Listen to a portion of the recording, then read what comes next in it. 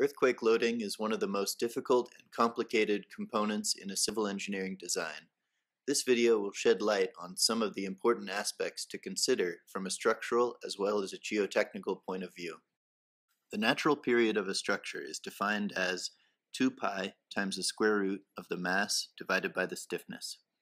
As the mass increases or the stiffness decreases, the period of the structure will increase.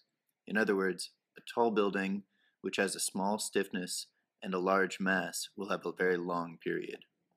It is known if shaking due to an earthquake occurs, the buildings with similar periods will resonate. In other words, their displacements will be large and chances of damage are considerable. A simulation using a natural period device was used to assess the behavior of buildings of different heights under different motions. With a long period, approximately 2 seconds, the tallest building is showing considerable displacement compared to other buildings.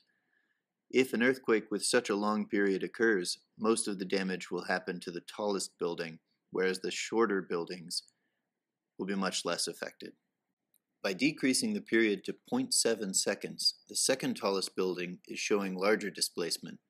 In the meantime, the very tall building and the shorter buildings are more stable. By decreasing the period more to 0.3 seconds, the mid-height building is showing larger displacement, whereas the other buildings are showing less displacement.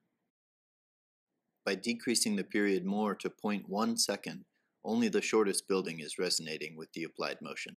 This simulation has shown the importance of the structural aspects when earthquakes happen.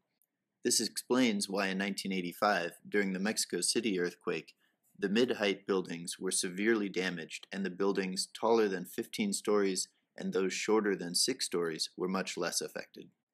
In the next simulation, the mid-height building is subjected to the same shaking using different soil foundations, one with a rigid foundation, such as bedrock, and the other with jello, simulating a very soft soil. With the stiff foundation, the building is showing relatively small movements. Once the jello is placed under the building, it is clear that the displacement is larger. Also, the building loses stability and potentially would have collapsed. Structures built on different soils behave differently. A soft soil, like jello, results in an amplified movement of the building. In this case, the soft soil has affected the structure negatively.